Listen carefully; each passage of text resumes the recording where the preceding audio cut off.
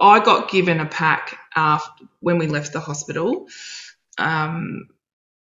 Margaret, who was an amazing stroke coordinator, she was fantastic. She gave us a pack which had lots of information on it, and I still have that pack sitting in the same spot, and every now and then I go and read a couple of things just to remind myself, if I feel a little bit, like if I'm feeling a little bit anxious or memories are coming back for me that I'm not liking. So I'll go back and I'll read something, and then I'll go, all right, so if something happens, I just need to do that. This is the Recovery After Stroke podcast with Bill Gasiamis, helping you navigate recovery after stroke.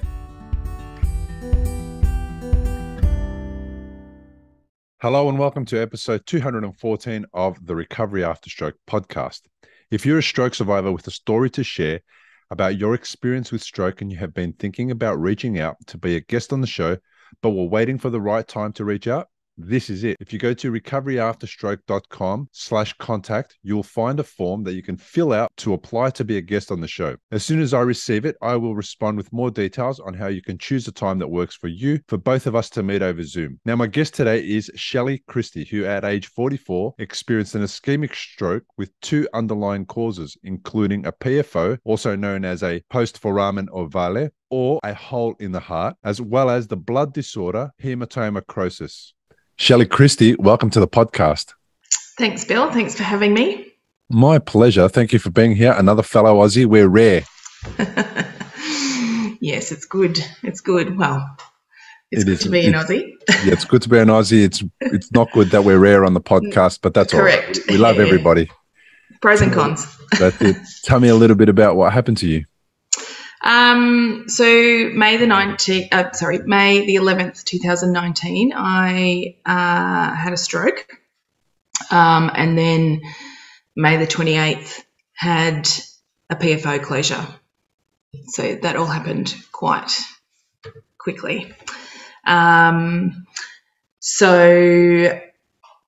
prior to that, I wanted to see if I could go back, because I think we need to look at what the events had happened. So 2017, I actually had a DVT.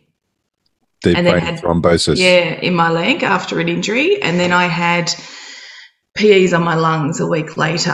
And what are they? Was admitted in clots on my lungs. Okay. So this all started 2 years prior to the stroke.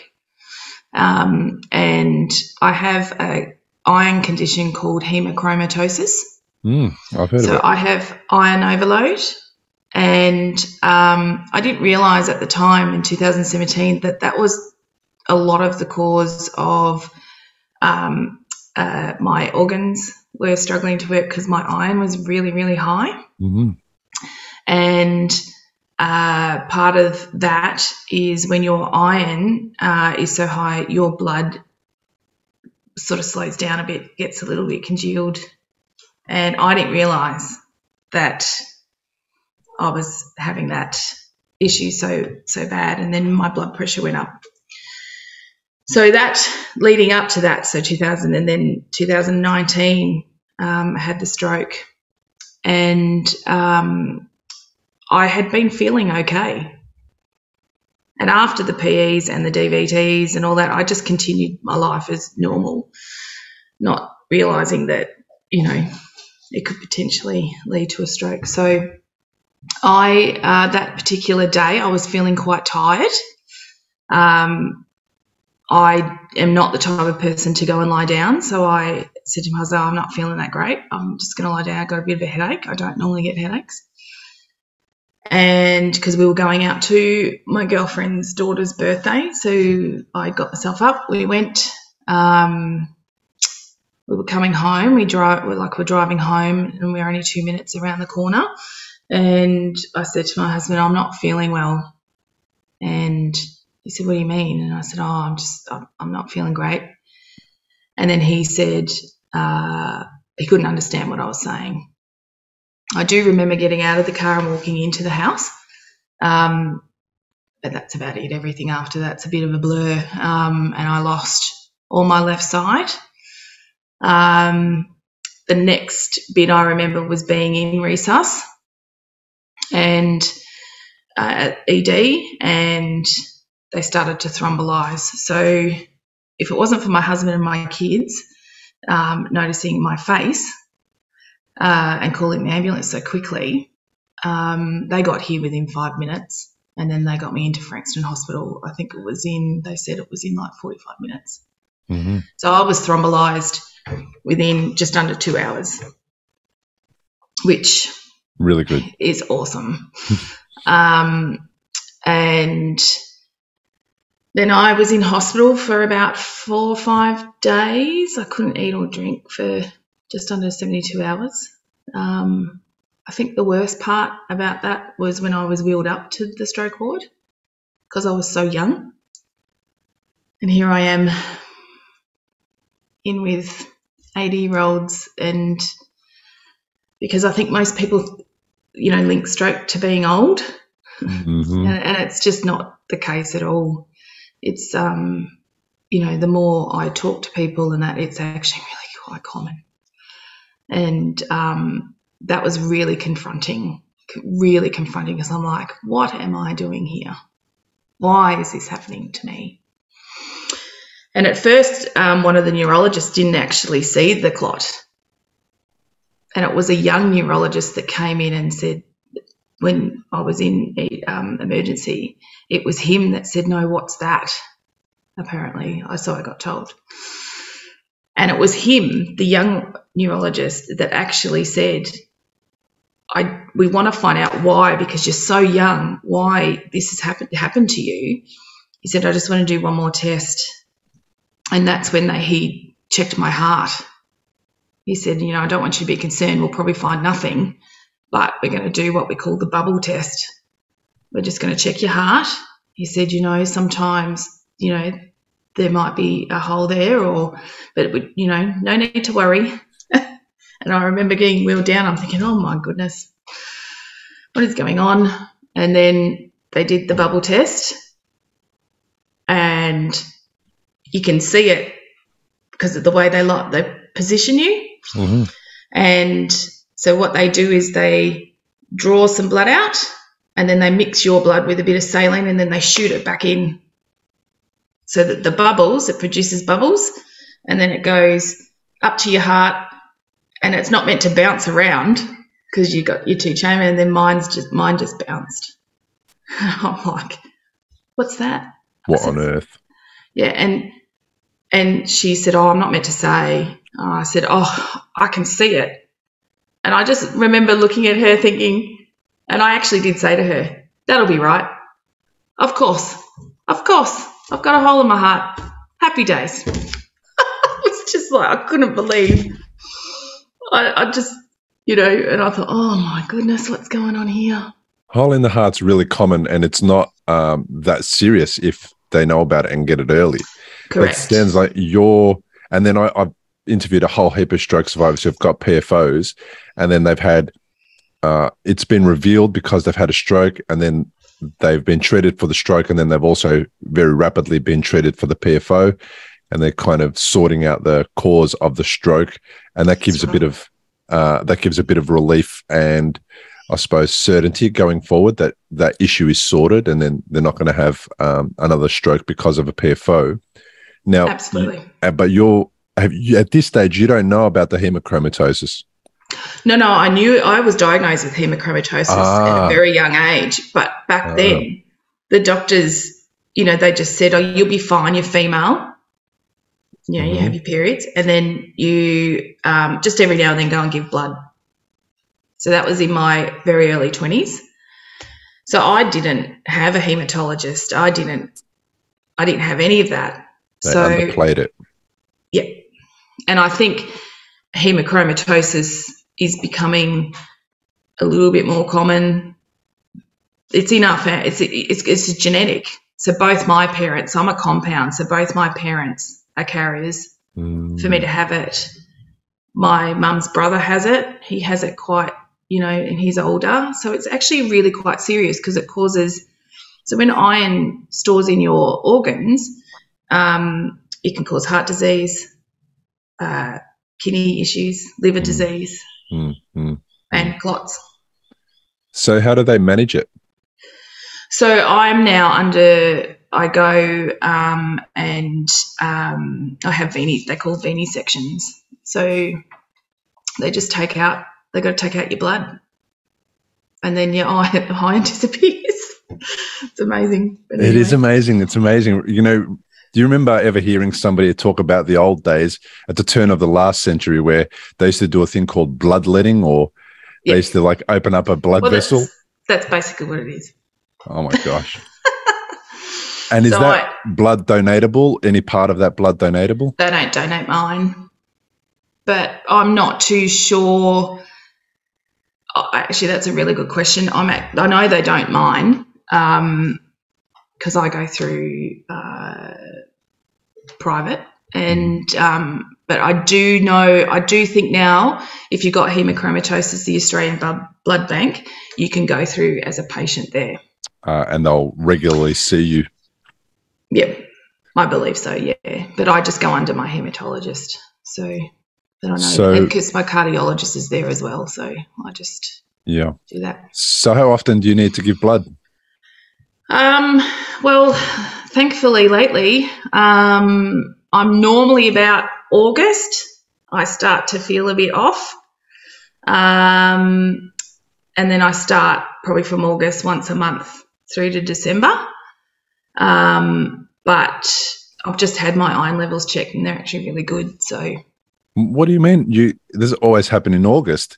Is it? Yeah, so I tend to have some VD sections, so like for 4 or 5 months, and then I'm okay for, the rest of the year. Ah, okay. But everybody's different. Some people have to have it, every month, that their iron, especially men. Okay. Men have to be real because they don't have periods. So yeah, okay, I see. Right. Okay, so your nature is supporting it for the majority of the year, but then it gets sort of to the end of the year, and then there's a whole bunch of build-up that needs to be resolved by bloodletting a little more than usual. And I can generally tell because my joints get sore, my legs are really sore, and I get really tired. I get more tired on top of the stroke fatigue. Okay, yeah. Bloody hell, that additional fatigue, that's the thing that I suffer from. I've got a thyroid condition, and the thyroid condition causes the same neurological fatigue as the stroke does. So I never know whether it's my thyroid or the stroke. Mostly, I think the thyroid is what's affecting me. And if I'm not on to taking my kelp supplement, which has iodine, if I don't take that, especially over winter, I do notice that I experience like dramatic fatigue, and I've just gone through a bout of it the last 2 weeks. Yeah, and it's at that point where when I'm fatigued, honestly, I just cannot do anything. It doesn't matter how much I want to, nothing's getting done, and I don't even call people or respond to them or anything. I just can't do it, and people take it the wrong way, but I apologize later, when I say, look, I've been stuffed or I can't deal with what was happening. That's the thing though, isn't it? You shouldn't have to apologize, but we do. We do. I think I agree with we shouldn't have to, but they're never going to understand what we're going through. Right. So there's only one way for them to understand that, and we don't want them to understand by being in our situation. So tell me about the neurological fatigue from your perspective. What's your experience of it like? So if I'm not good, and I should know better at slowing down. I have 2 children who play lots of sport, and I work, and so when I get very tired, I have left side weakness. Especially my hand, and I can see it in my face. My left eye drops a bit, which has done for a long time actually. So I spoke to a neurologist about that. But So I just get so vague. I'm, I can be standing there, and I have had actually people say to me, "Oh, I think you don't like us because you don't really," and I'm like, "Oh, was that day?" And they'll go, "Yeah," and I'm like, "I'm so sorry. I'm really particularly tired, and I'm very vague. Like some days I can't even get words out, or my short-term memory is really bad, but then my long-term memory is come back. It's really bizarre, and I struggle with that. Some days I think I can't speak properly, but I ask people and they're like, no, you're okay. But I feel like I can't. Oh my gosh. So, and you look all right for somebody who's had a stroke. Oh, how many times have I heard that? If I had $1 for every time someone said that to me, I'd be rich right now. Yeah. It's amazing what people say. Hashtag you look great. Yep. I get it. Yep. So in the end, you get vague. So I get cranky. I don't get vague. I get short-tempered. Actually, you know what? I do too. Yeah. When I think about it. Yeah. And then the next couple of days are all the apologies. Who do I have to ring and apologize for being an idiot to and not speaking nicely? But I explain myself these days, and I know it more. I know exactly what happened more so. So I'm a lot better at making it good. Because when I'm cranky and short-tempered, oh my gosh, I hate being that way, but I just am, because I don't mean it, and I'm not trying to be it, and I'm trying to not be it, but I just cannot avoid it, and I don't know how to stop it. I don't know if it's even possible, or if I have the cognitive ability to stop myself before then, because you know how normally you can learn to stop misbehaving in a certain situation because somebody says to you, hey, that's not appropriate. And then you go, oh, okay, you don't do that in this particular situation. Okay, I won't do that anymore. I can't do that with this crankiness and fatigue. I've actually got to go through the cycle of being an idiot, regret it later, apologize a day or two down. Yeah. And that's it's really difficult to explain that to people, I think. You know, I think my crankiness is because I'm just exceptionally tired. Yeah. All the time. I don't think I've had a day in the last 3 years where I haven't been tired. Yep. You know, and you know, you just plod along. You just keep going. Yep. Well, I do anyway. I just keep going. And I do that for my kids too, but sometimes I'm my own worst enemy because I don't take time to rest. And I have to admit, COVID was actually quite good for me because it forced me to rest. Nice. Because here in Victoria, Melbourne, we were one of the most locked down cities in the world. So, and even though I'm on the peninsula, we're classed as regional, they put us in metro. So we were in all the lockdowns. Yeah. So we had, in the 2 years leading up to November of 2021, December 2021, we were locked down for the best part of a year. Yeah. And mentally, I think looking at statistics and stuff for people young stroke patients who depression is huge. And I know I spiraled quite rapidly. But I've had a history. So, you know, I had postnatal after my children, and but after that, so when I was going through rehab, they also gave me a psychologist because I couldn't understand why this was happening. To you? Yeah. You took it personally? Yeah. I was like, geez, you know. And I didn't feel and I don't want, if anybody listens to this who knows me, I don't want to offend anyone, because I had a really good small network who were really supportive to how they could support. Mm-hmm. Because, like we said, if you haven't been through it, it's really hard to understand. So I pretty much, after, I just kept going. So people would just see me and then like, oh, she's fine.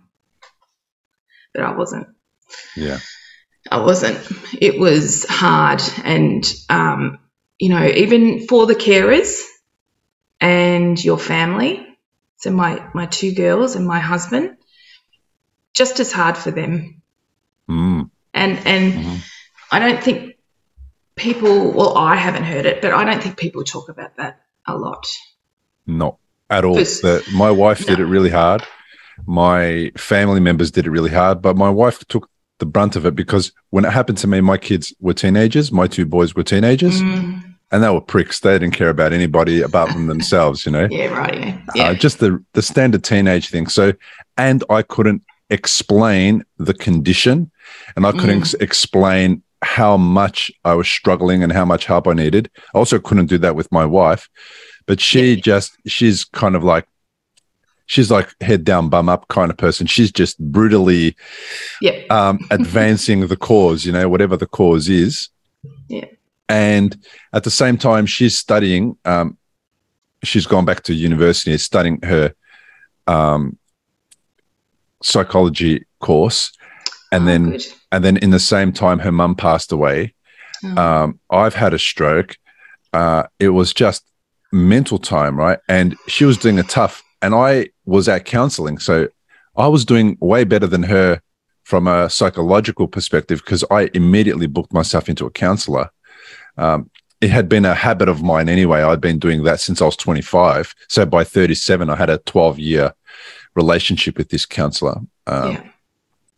But I wanted to get her into counseling. I knew that I was causing harm by being a stroke survivor inadvertently. And I knew that she was lacking the resources, because she went from a mum to being a mum and a human and herself and, you know, all the things that she identified as, to a caregiver of a stroke survivor, of a neurological patient. There's no support. There was no book that she was given. There was no call these numbers if you need them. There was nothing. There was just go home and, you know, he'll be right. And man, I wasn't right. I was hallucinating.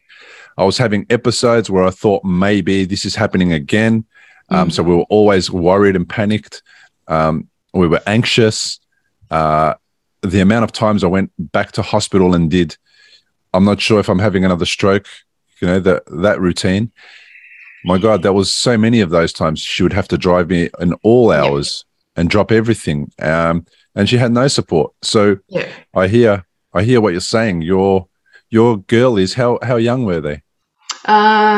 So I've got two daughters. Kayla was, now I'm going to try and remember. She was 7.5 and Kendall was 6. So little. Very little. And, you know, they still suffer.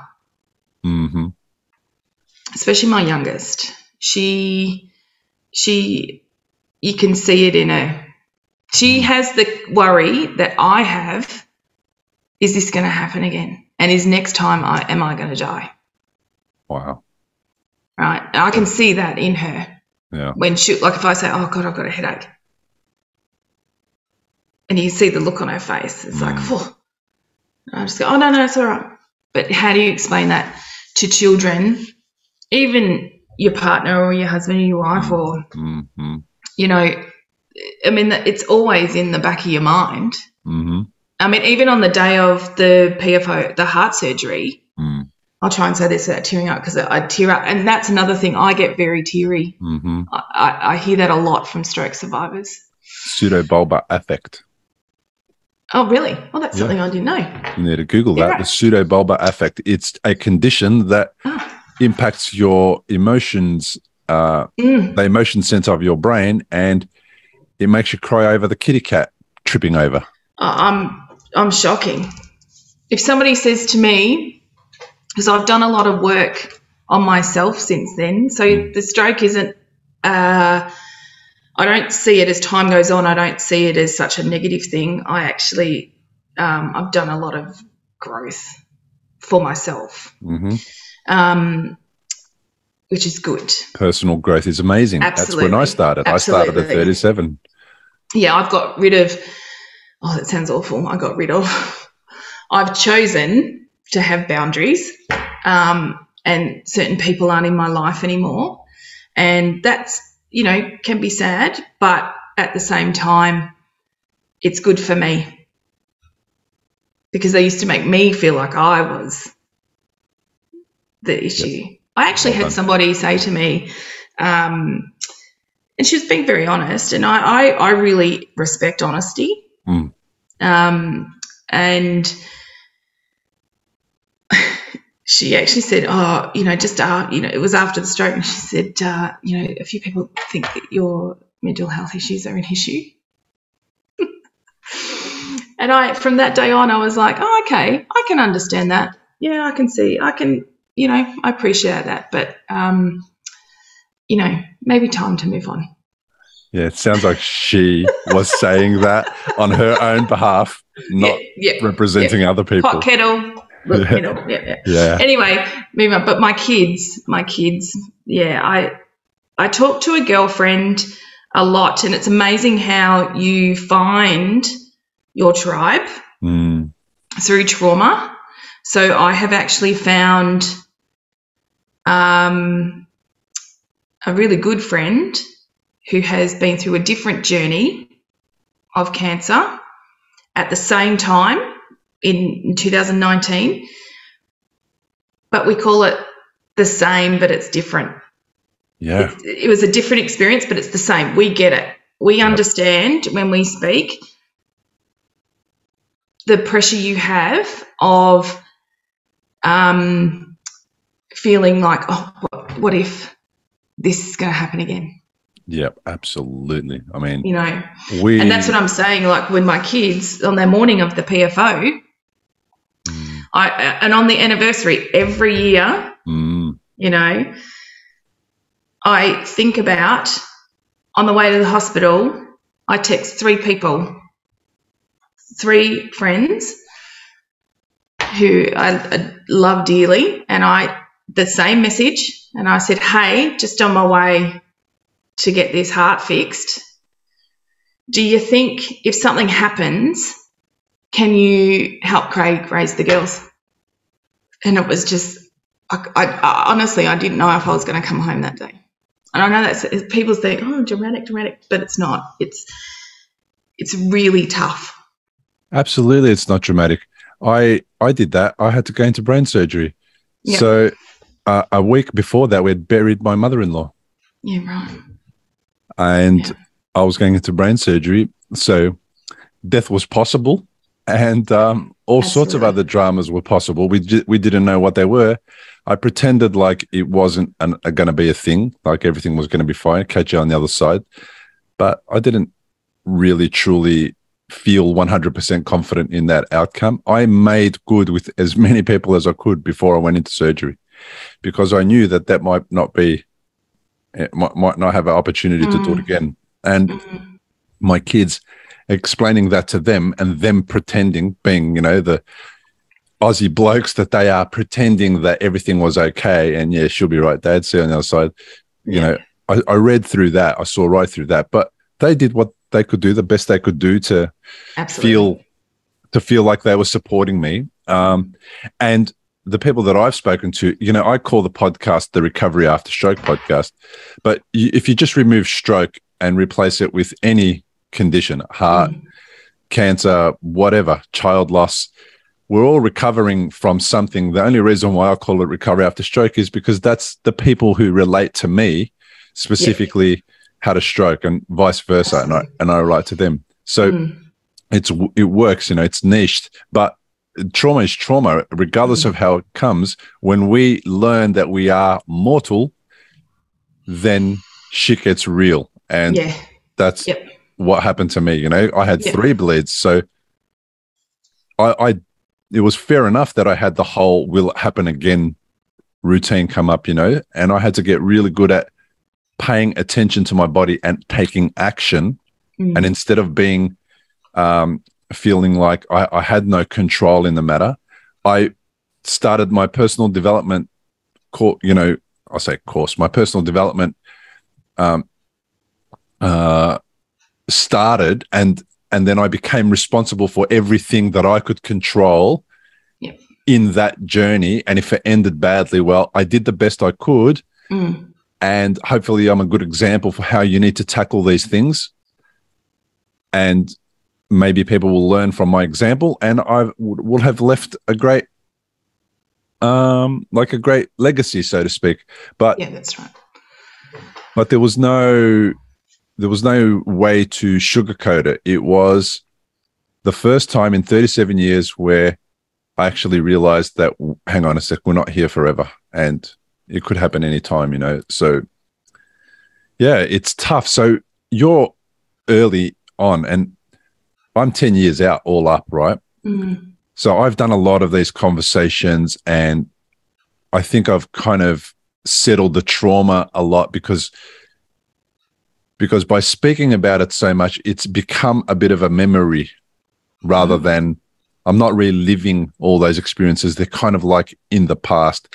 Do you feel that your anniversary is making you relive certain things? If you've had a stroke and you're in recovery, you'll know what a scary and confusing time it can be. You're likely to have a lot of questions going through your mind. Like, how long will it take to recover? Will I actually recover? What things should I avoid in case I make matters worse?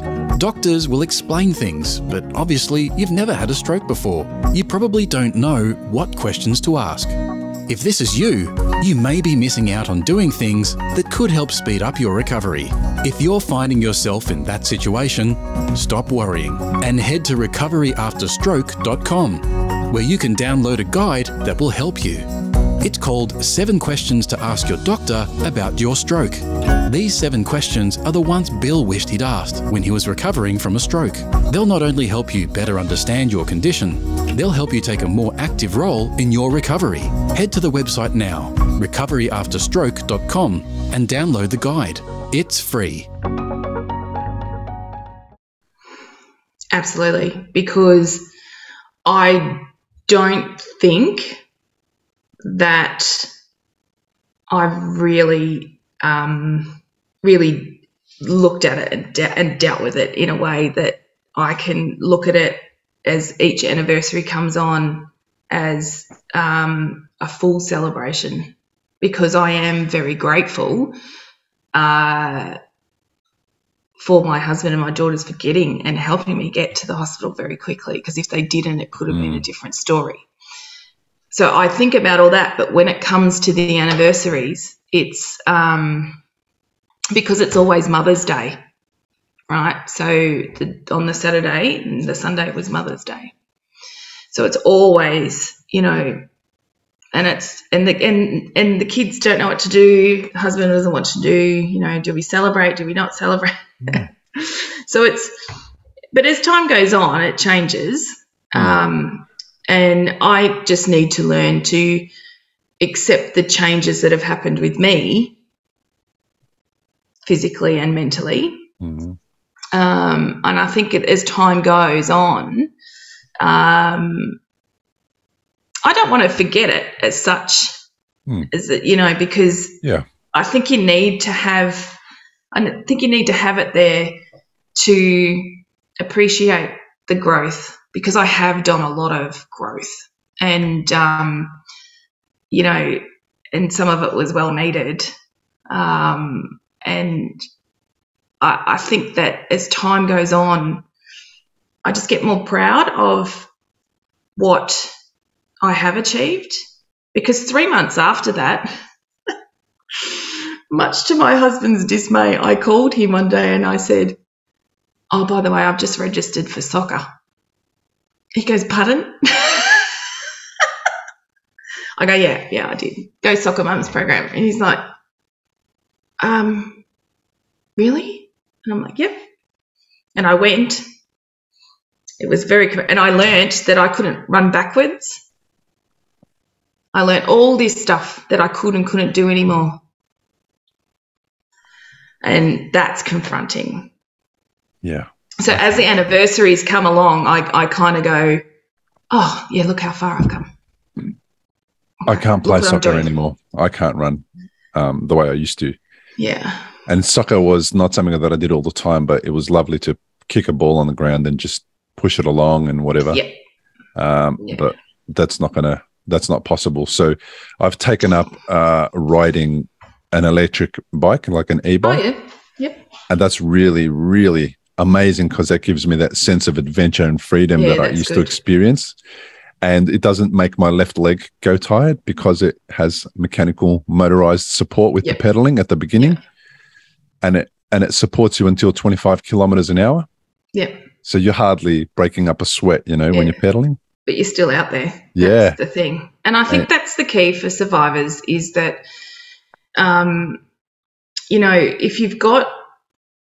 if you've had the support, the mental health support, I think that's a big key to getting over that barrier of the change that's happened. Yeah. And the losses that you've had, it can be friendships, family, it can be, your cognitive, it can be you're still grieving for the change in yourself. Mm-hmm. But then when you have the support when you notice all that kind of stuff, there's so much more out there that you can do. And I think if us as survivors and that we talk about it more, it's really important because I haven't really talked about it until now. Yeah. I think it's, for the journey for me, I think it's, I'm starting to connect because I disconnected from the stroke community. Because I often got told, oh, you've recovered so well, look at you, so I just started telling myself, oh, well, I won't, I'll just, even though I've had a stroke, I'll just leave that there and I don't want to talk about it. Who wants to talk about it? Yeah, I don't think a lot of people want to talk about it. That's to be honest. So what I do? I choose the people that I can talk about it. So last Friday, I had a catch up with a guy called Antonio, and Antonio was a guest on my podcast. He's a Melburnian, and he was a guest on my podcast really early on. Yeah. And he was overseas when he had his stroke in I think Thailand or something like that. Oh wow! And I'm just checking to see what episode he was on, so people who want to listen to it can. He was on episode 29, and he had a brainstem stroke as well, right? Mm-hmm. And we catch up once a year, or over COVID we didn't, but we catch up once a year. So we went and had a catch up, and we talked about stuff and some stroke stuff related to other passions that we have. So he was a musician. He used to play guitar. He can't play it anymore. So now he's swapped to one-handed piano. Oh, and wow. then, he's become a music producer. That's good. So he produces his own stuff and some other people's stuff. So, he's keeping active. He's about 10 years out as well, if not a bit more. So things do kind of change and settle down, but he still experiences fatigue and he still has a left side, I think right side deficits. So he walks with a limp and his arm doesn't work 100%. But we go about sort of becoming normal, whatever that means, and then applying that to what we live with, which is all of the aftermath of our strokes. So he's done that. So we got together for an hour. We spoke about fatigue, stroke, all that kind of stuff, and then we spoke about what we love. So it kind of works. But when I meet with other people who are not like Antonio or yourself, we speak about other stuff that are not stroke related because they don't know how to interact with that part of the conversation. And they haven't got an experience yet. So thankfully they can't relate. So that's really good. But it is those really cool people who I discovered after my strokes as well, who were the ones that came out of nowhere, who surprised me. Yeah, I had a couple of those. Yeah. I was like, whoa, didn't expect that. Yeah. Didn't How expect cool are you to come back into my life or come into my life. Yeah. Love it.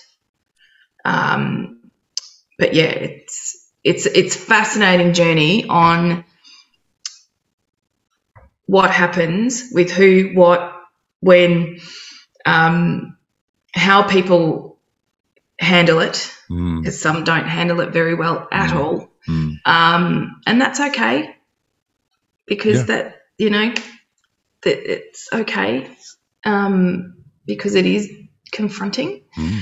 But it is a really interesting journey to go on.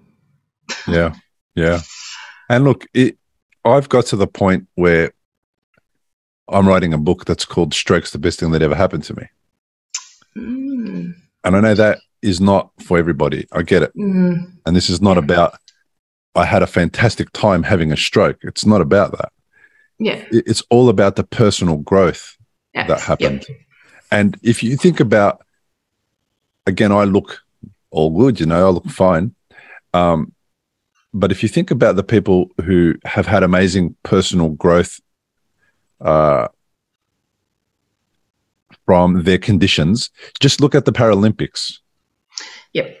Those guys would never say, oh, yeah, I'd love not being able to walk again or move my arms or my leg or whatever. But they're playing basketball wheelchair and they're winning gold medals. Yep. So there's no doubt about it that they would not have been playing basketball wheelchair if they didn't have the trauma that caused them to be in that situation. So the trauma is not the part that they would love, but they definitely love the opportunity to receive a gold medal at an Olympics as a result of the fact that they've chosen to turn a shit situation into the most positive situation they can. And it paid off in massive dividends. It paid off because they got to travel the globe, represent the country, meet people that are like-minded and going through similar things, perform at the highest level in their sport, in their field. So it's like, okay, I don't think I would give it back. I'd love to learn I'd love to have these learnings without the trauma, but I don't think it's possible for me personally to have this kind of learning without that kind of trauma. I wasn't that wise. And I'm the same. If it didn't happen to me, I wouldn't have learnt a lot about myself or others around me as well, going through the growth. I'm not perfect. Nobody is. I certainly have, pissed people off in the past, and because I'm very honest, a bit too honest sometimes, I think. Brutally honest. Sometimes. And I have to, and I've, through the growth, I've changed, and I even have to, the way I think, because of how my brain works now, is because I could be in mid-sentence and I could be like, what was that? What was that? Yep. So they're the kind of things that I am very grateful for, even though I had the stroke, because you're right, you can't have something like that happen and not learn from it and change, and you've got to accept the change that comes. Because if you don't, I think that's when you really struggle mentally. I mean, just lost my thing, sorry. I know in the last couple of months that I have been so busy that I can feel the fatigue. It's coming. It's going to hit me like a truck. I can feel it. Husband's been away a lot. Kids have got sport. I'm doing soccer. I'm now working for Football Victoria, which I'm really happy about. Wow. Yeah, I'm going to schools and coach. We're trying to do the participation for schools, and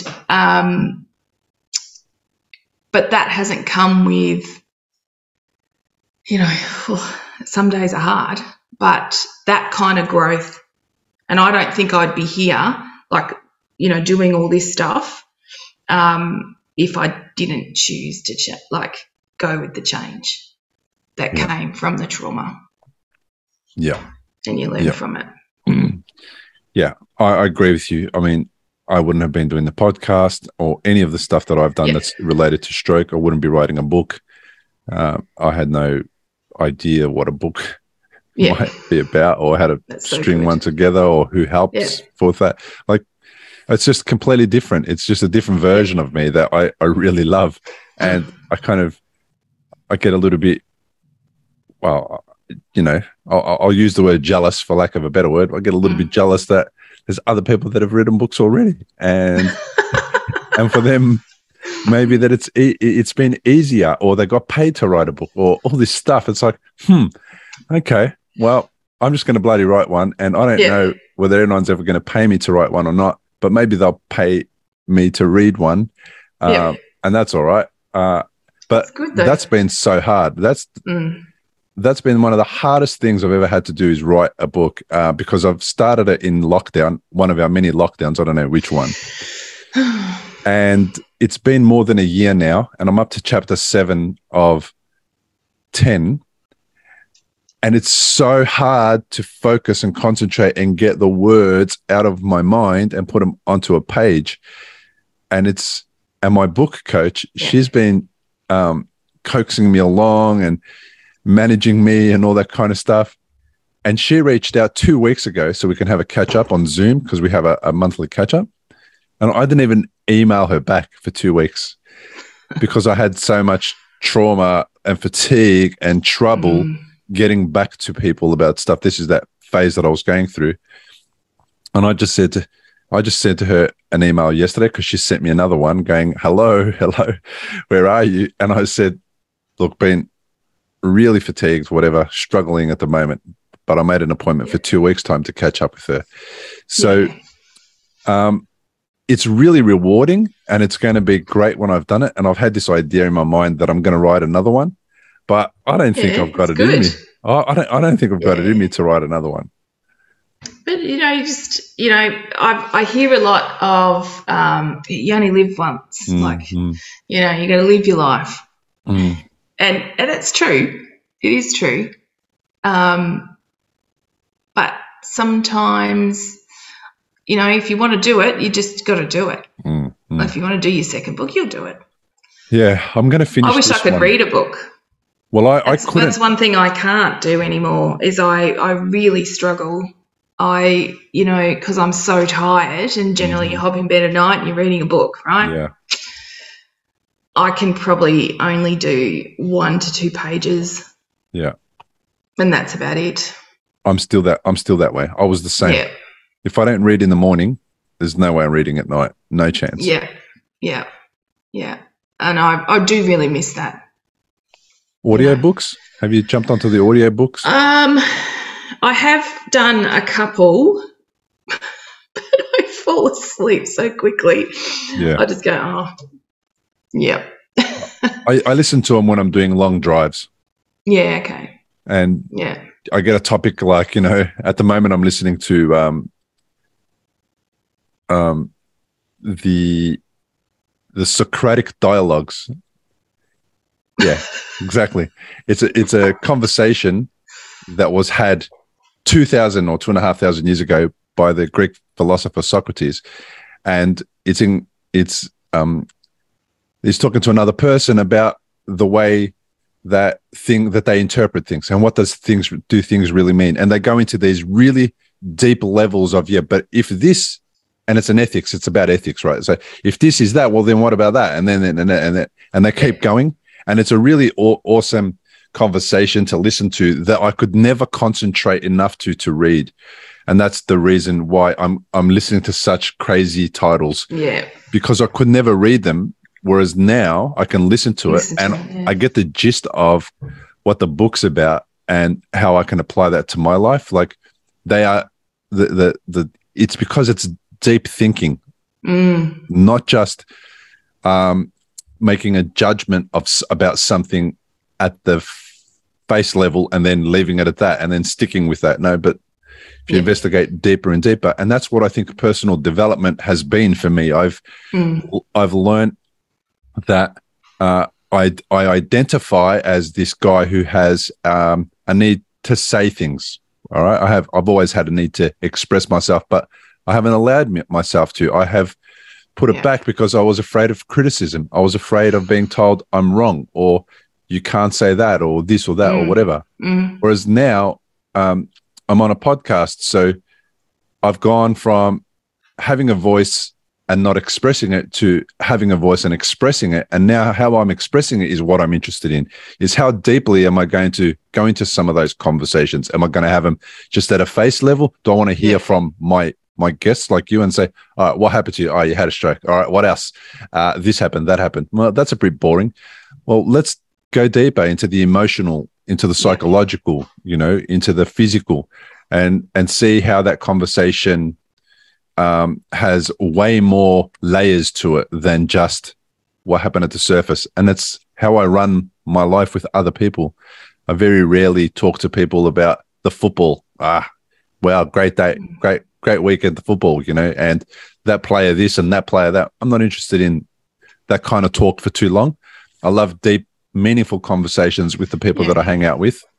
And open person. And, I'm very much like that. And I think that can be sometimes perceived or actually quite confronting for some, because, sometimes when you're an open person and you're honest, it can actually trigger the other person without you even realizing that you're triggering them, and they just might go, no, not especially when they say, how are you? And you tell them, I'm shit.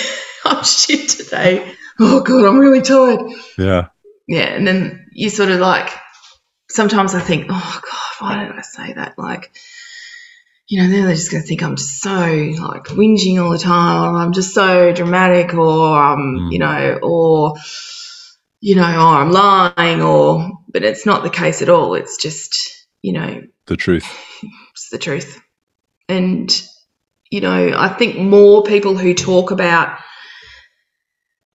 stroke survivors and because everyone's different and experience things differently, have different support levels. I think the more we talk about the mental health side of it, and,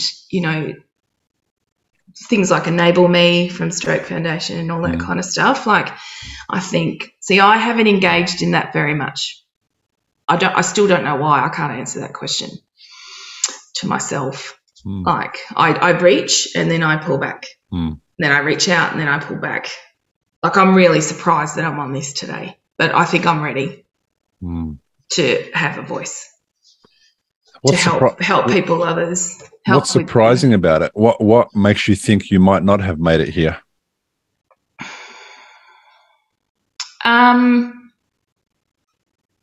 Because since the stroke and the heart surgery, I've kind of got the feeling that nobody really wanted to talk about it.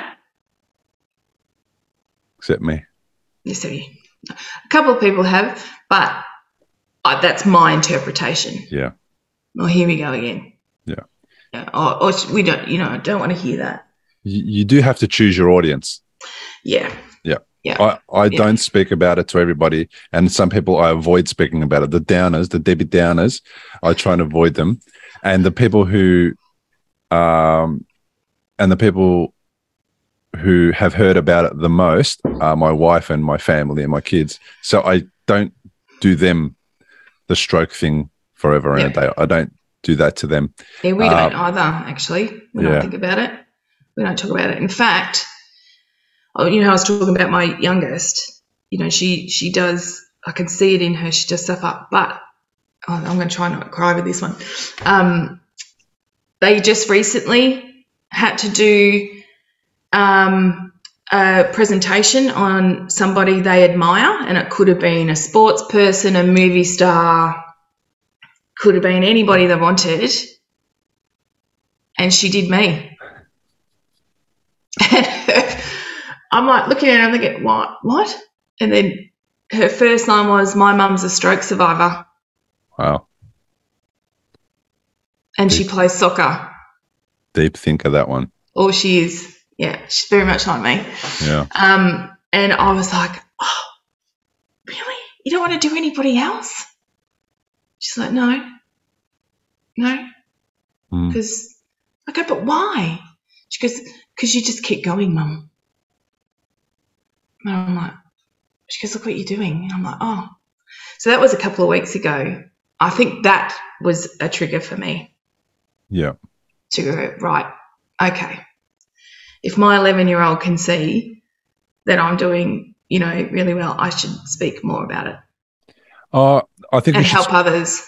Yeah, you should speak about it in the context that you're overcoming, you're moving on regardless, you're learning, you're having growth, in that context. If the conversation is all, which it needs to be still, you still need to be honest and say, I am struggling today, or I can't deal with this, or whatever. And then, but I'm learning, I'm trying, I am up, I'm listening to my body, etc. Then it's a better thing because you're giving an example of how to deal with the highs and lows and how to overcome it. If I was just going to my wife and saying, can't feel my leg all day, every day, why can't I feel my leg? She's eventually going to get sick of it, but I can't feel my leg all the time. And it's like, well, okay, whatever. I can't feel it anymore. I just keep going. I feel it in a weird way that's different from my other side, but I still feel it. So I'm like, I still feel it. Okay, it's all good. No worries. I reckon what I did is I took my kids to therapy with me and my wife. Everybody went to counseling with me. And we addressed the elephant in the room. We haven't done that all together. The kids go. I went. Husband. Yeah. No. It doesn't surprise me. No, he's brought up on a farm and he might cry in front of everybody. He doesn't want anyone to see him cry. Your emotions aren't that well received sometimes, but he's been my biggest supporter. Yeah. He should be really proud of himself because he didn't get a lot of support from his mates. No. In fact, he got stuff all, to be honest. There was one maybe or two, but didn't really. So he kind of just went through it himself for a bit there. My auntie and uncle were great, but they don't live near us, so that was, but yeah, I think that's a really good idea that, people should, as a family, talk about it. Yeah. And I sucked them in at the beginning. I said, come for a drive with me, I'm going to go see my friend Patricia. And then she'd be like, hey, everyone. And we're like, what's this? I gave him a bit more information. Yeah. I gave him a bit more information than that, but I made it as low key as possible so that I wouldn't make a big deal out of it. And then we just turned up and they were asked to stay outside initially. Can you guys just hang out for a little bit in the waiting room, whatever? And then it was like, hey, can you come in here for a sec? I want to ask you something. Yeah. And it was kind of done like that. So we had a really cool way of making a part of conversation and addressing it informally, even though we were at a formal place. Yeah. And what I did with my wife was like, I'd like you to be there so I can say a few things to you under supervision. And it was more about me, not her, saying things to me. Yeah. But then my counselor was definitely going after her for a little bit, Yeah. So we got a lot out of that. That really made a big difference. And as a result, when my kids became teenagers, they would say, can I go and see the counselor on my own? Yeah. And I was thrilled because that meant that now they had a tool that I never had growing up, which was when things are feeling tough or you don't know a way out or something, go get counseling and go get a support. Absolutely. And, and I'll keep going back to it time and time again, the mental health is a key part of recovery. a huge part. You know, if you don't look after that, it's just, you're just not going to recover. It's 1/3 of the recovery. I mean, absolutely. Emotional is 1/3, physical is 1/3, and psychological is 1/3. And without one of those, you're really doing yourself a disservice. Mental health and counseling for your mental health is supporting the emotional health. So that's a real good loop that occurs. Then you can do other emotional intelligence courses and discover things about your heart, etc., that help you to advance your mental health. You know, there's a loop there. And of course, physical health feeds into both of those, and they all feed into physical health. So it's really important because they all become they're all interconnected. You know, it's that holistic approach when you're handling all of them.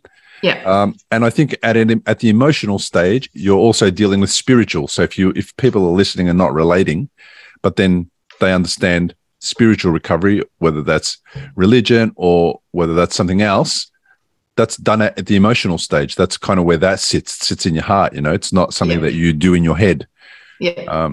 But getting your thoughts rearranged and sorted out into a direction that's supporting your life going forward is much better than having it muddled up and continuing going down a path that you're not happy with, that you've never been happy with, that has got you negativity and difficulties in life. So you can adjust that. You just have to relearn a new way to go about things that are supportive.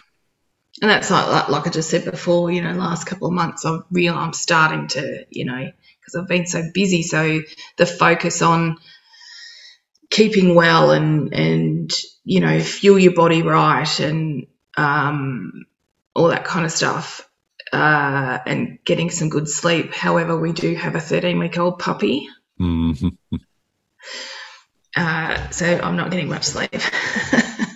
But, you know, doing all that kind of stuff is, you know, really, really important. And that's what my girls are learning through going through counselling. So their tools their mindfulness tools are really good. You know, I wish I had that as a kid. But, you know, however, I have it now, so that's okay. But that's, if I can say to anybody, if anyone's, you know, who wants to listen to this, you know, as a survivor, if you get on top of the mental, you can, you know, the physical stuff with rehab and everything, you can just keep going. The mindfulness is a really good one. I think mindfulness has become this thing, you know, that's just really marketed really well and people do. But just in case people don't understand what mindfulness does, like what it does for me, how I use it is it keeps me in the today, in the now, in this moment. So with you, rather than thinking about the past, and therefore the past being dredging up the traumas and all that stuff. Right now, I'm enjoying the moment. When I need to deal with the past, I'll be in counselling. And while I'm not going to counselling, I'm making note of the things I need to be aware of from my past so I can speak in counselling about it, so I can heal the trauma. Now, going forward, where I'm worried about the future, that's anxiety. That's worried about something that hasn't happened yet, and it's robbing my life from from having enjoyment in this moment right now with you and having a lovely conversation. So again, when I come up with something that I might worry about in the future that I don't have proof for, even though I have a previous example of it, I'm not necessarily, there's no real proof that it will happen again. I make a note of that again, and I stop worrying about it for this moment, and I'm going to take that into counseling, and I'm going to talk about it in counseling. So mindfulness is going, I'm right here, right now. I'm safe. I've got a roof over my head. Everything's okay. And there's no need to think about the past or worry about the future right now. I'll do this right now. So the writing it down and the using it as kind of discussion points automatically takes it out of your head. That's so true. I had to do that yesterday. Yeah, right. I hadn't journaled for a while, and I was actually coming back from working down at Phillip Island, and I was coming back and I listened to one of your podcasts, and I wish I could remember the lady's name. It was just a recent one, and she was speaking about her stroke and the PFO closure, and she was talking about how she felt having the surgery and after, because you asked her, you know, what is there any side effects from the PFO, blah, blah. And while I was driving listening to this, I got triggered because it brought back the heart surgery. So because I had the heart surgery 17 days after the stroke. So I, you know, and here's the thing, this is, you know, all the mindfulness that you can do. And yesterday I had to, I'm driving along and I'm like, whoa, I'm feeling really hot. I could feel, because she was describing how it happens, and I'm like, yep. So, you know, after a PFO, after heart surgery or PFO, you have to lie down to 6 to 8 hours straight. You can't move, basically. And when I stood up, they got me up, all the blood come out because I'd had so many blood thinners. And I was just, and it was all just everywhere. And I thought about that, and then I thought about the feeling in my heart days after that. Like I could feel it. In fact, I had a heart monitor on 2 weeks ago because I'm still having fast heartbeats. In fact, some nights it wakes me up like somebody's got a paddle. Oof. You know, they're the things, you know, that mindfulness, if you learn the tools, it can help you take deep breaths and go, oh, yeah, okay, yes, that happened. You know, I'll think about it. But, yeah, that happened yesterday. Wow. I was like, oh, I actually didn't think that would happen again, but it did. Yeah, I don't realise how triggering some of these episodes could be for people, because I don't often get triggered by anything anymore that's related to this, because I've done a lot of work, and I do from time to time have a cry on the podcast and all that. So yeah, it is amazing how much other people's stories you can relate to, because you listen to it and it's your exact symptoms or situation or whatever.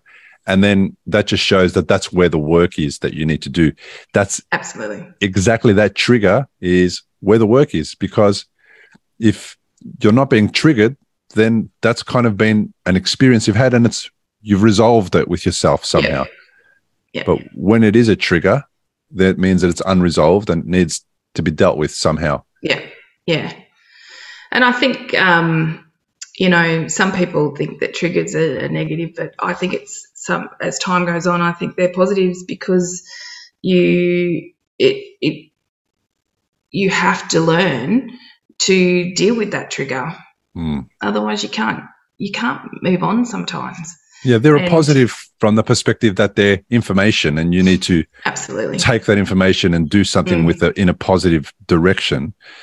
But if you're being triggered by everything and you're expecting other people to change around you because you know you're too sensitive, well, you're getting it wrong. The trigger that's why I don't like. I've put a couple of trigger warnings on a few of my episodes, but I don't like trigger warnings, because how many can I possibly have? And how do I know? You probably have a trigger warning for every episode, to be honest, because there's always going to be somebody listening to it, and they're going to get triggered. Yeah.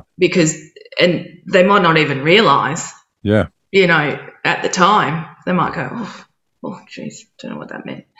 But, but you're right. You can't put it on everything. No.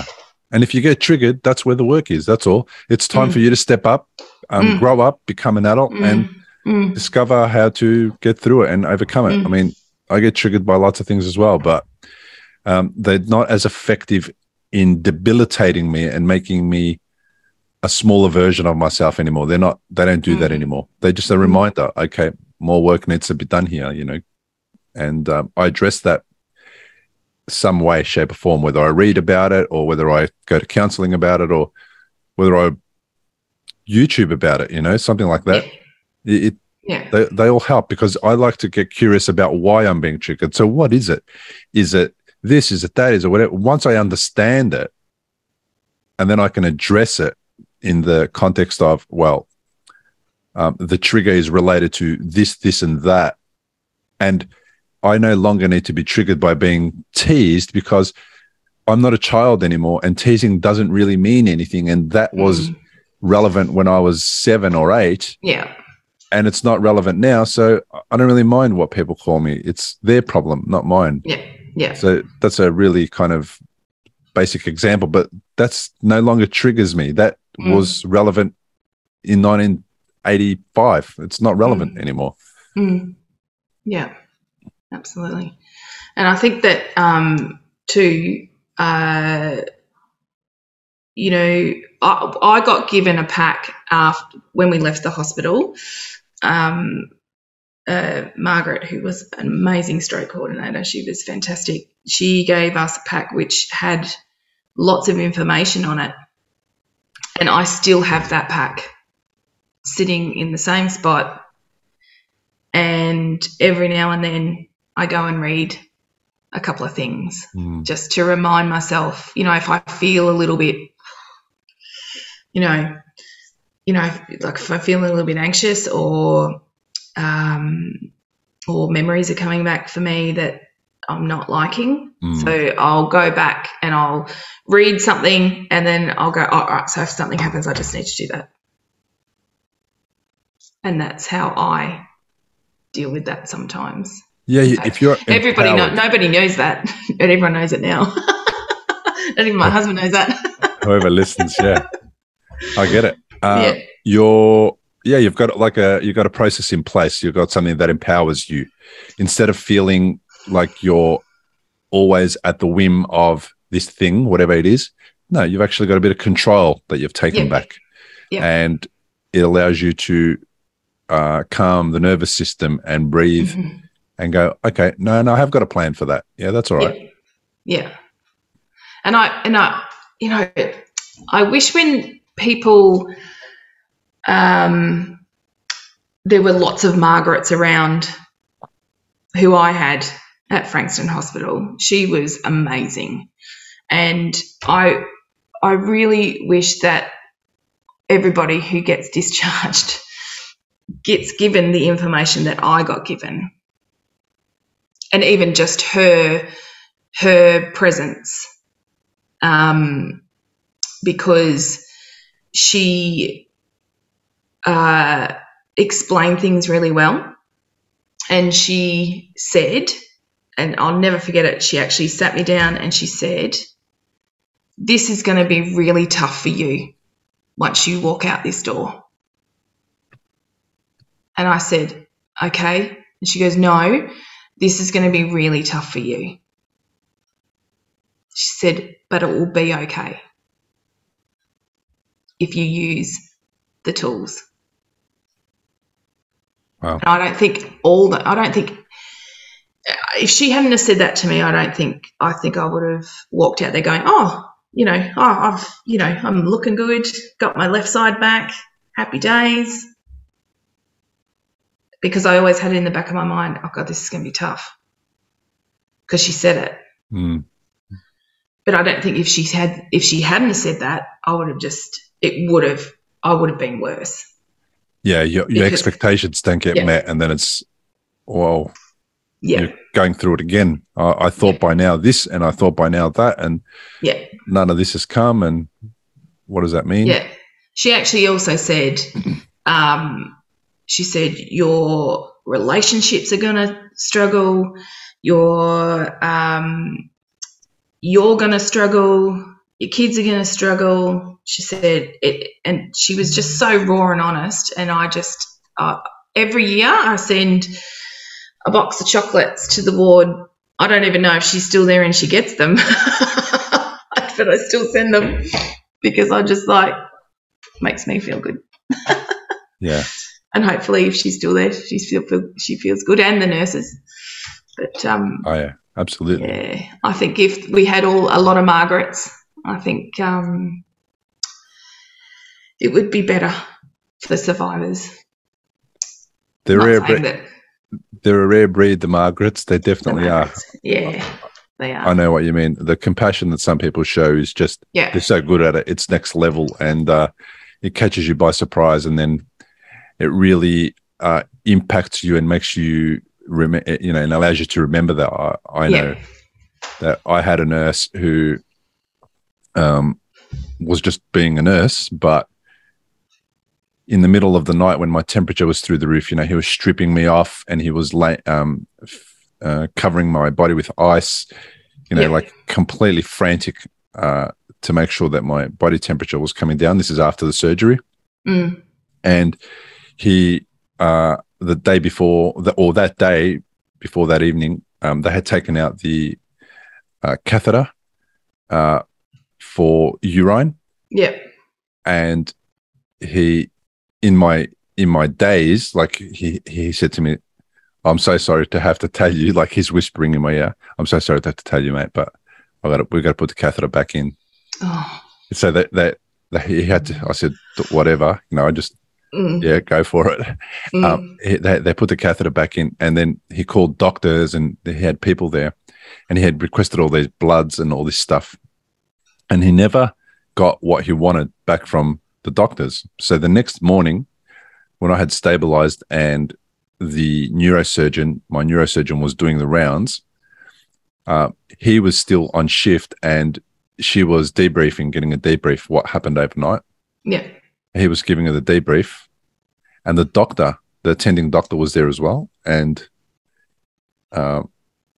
he said, she said that my neurosurgeon said, where are all the blood tests and the results? Can I see him? And the nurse looks at her and goes, "Oh, no, I haven't got them back yet. Like, did you order them?" And he goes, "Yeah, I ordered them from the doctor next to us, And my neurosurgeon looks at him and says, "Where are the blood results that your nurse requested from you?" And he came up with some excuse, and my neurosurgeon just ripped him another asshole. She just destroyed him in front of the nurse, in front of me and everybody. Next time a highly proficient nurse says to you to order something because of this reason or that reason, do not delay. Make sure you get those results for that person immediately, etc. So that nurse, I just remember how he treated me, and I don't remember his name. And I wished that I was able to contact him and say thank you and let them know. But I don't even know which ward I was in. Like, I have no memory of anything after brain surgery for quite a while. So it's all a haze, but I just remember feeling really safe and really cared for by this nurse. So I know what you mean. They're very rare, and they really make a massive impact on you. They do. And I think at the time you don't realise. No. Like you just, because you're in shock. You're trying to absorb everything that's just happened.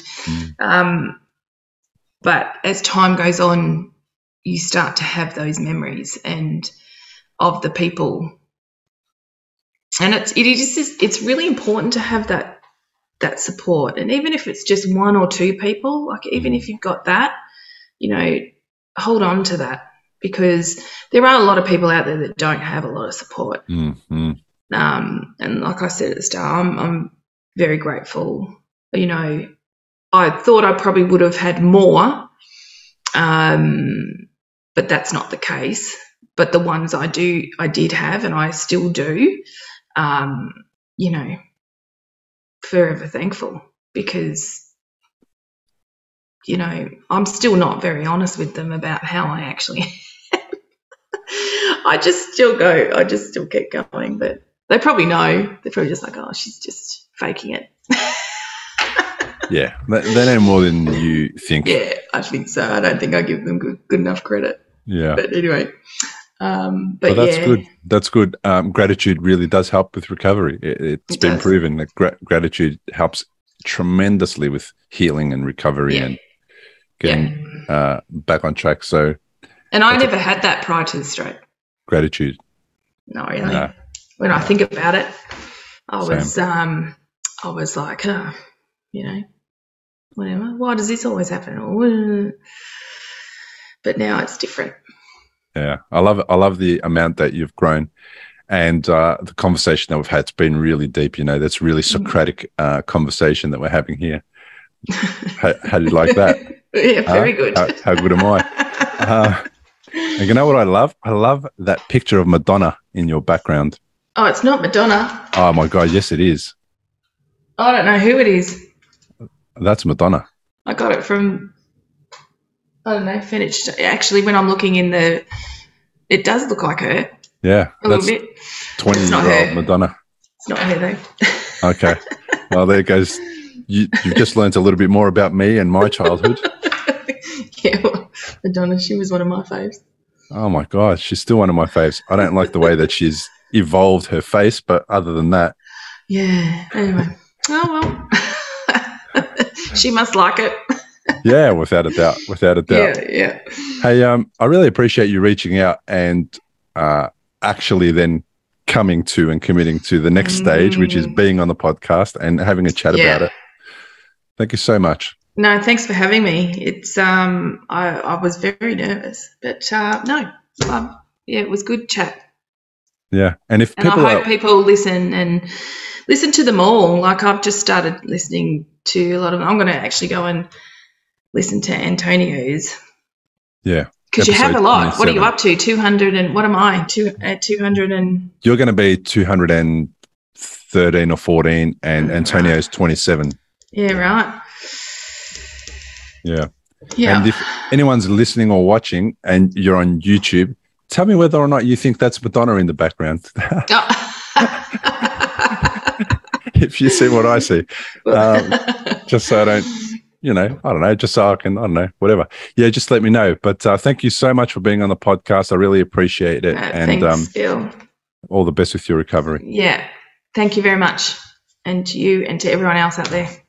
Thanks for joining us on today's episode. To learn more about my guests, including links to their socials and to download a full transcript of the entire interview, please go to recoveryafterstroke.com/episodes. If you would like to support this podcast, the best way to do it is to leave a 5-star review and a few words about what the show means to you on iTunes and Spotify. And if you're watching on YouTube, comment below the video. Like this episode, click the notifications bell to get future episodes, and subscribe to the show on the platform of your choice. Sharing the show with family and friends on social media will make it possible for people who may need this type of content to find it easier, and that may make a massive difference to someone that is on the road to recovery after their own experience with stroke. Thanks again for being here and listening. I really appreciate you. See you on the next episode. Importantly, we present many podcasts designed to give you an insight and understanding into the experiences of other individuals. Opinions and treatment protocols discussed during any podcast are the individual's own experience, and we do not necessarily share the same opinion, nor do we recommend any treatment protocol discussed. All content on this website and any linked blog, podcast, or video material controlled this website or content is created and produced for informational purposes only and is largely based on the personal experience of Bill Gasiamis. The content is intended to complement your medical treatment and support healing. It is not intended to be a substitute for professional medical advice and should not be relied on as health advice. The information is general and may not be suitable for your personal injuries, circumstances, or health objectives. Do not use our content as a standalone resource to diagnose, treat, cure, or prevent any disease for therapeutic purposes or as a substitute for the advice of a health professional. Never delay seeking advice or disregard the advice of a medical professional, your doctor, or your rehabilitation program based on our content. If you have any questions or concerns about your health or medical condition, please seek guidance from a doctor or other medical professional. If you are experiencing a health emergency or think you might be, call 000 if in Australia, or your local emergency number immediately for emergency assistance, or go to the nearest hospital emergency department. Medical information changes constantly. While we aim to provide current, quality information in our content, we do not provide any guarantees and assume no legal liability or responsibility for the accuracy, currency, or completeness of the content. If you choose to rely on any information within our content, you do so solely at your own risk. We are careful with links we provide. However, third-party links from our website are followed at your own risk, and we are not responsible for any information you find there.